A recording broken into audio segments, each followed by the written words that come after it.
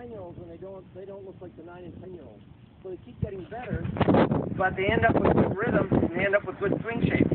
So I don't have to teach a lot of technique when they're hitting the balls because they learn the technique. I can refer back to their swing shape.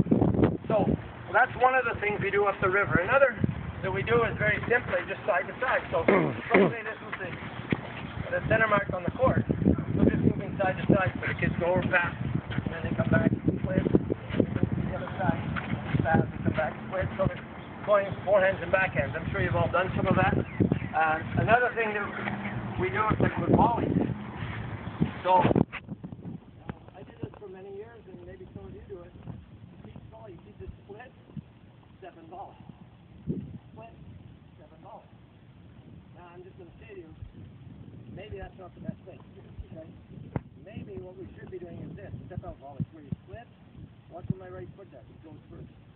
So you split, the right foot goes first. So it's called a step out volley, then I go. And on the other side, watch what happens. My left foot goes, then I go. So maybe these are the routines we should be teaching the kids to glide the volley. Because as you watch good players, they make a lot of volleys in tough action where they just went like that. That foot has not even planted by the time they made the volley. They volleyed and then that foot plants. So if you teach the child to step and do that, you're not really teaching them. The other thing is you have to have belief in how the child learns. My first degree was a math major, and I learned calculus for the first time in college. See how far down calculus is now in the math world? It's being pushed way down. One thing is, don't judge your kids in terms of learning capability. They really learn a lot of stuff that we don't think they can learn. Just put them in the environment, give them a try. Okay? So,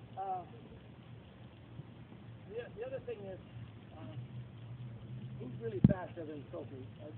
Just need you to do one quick demonstration. Anybody here pretty fast?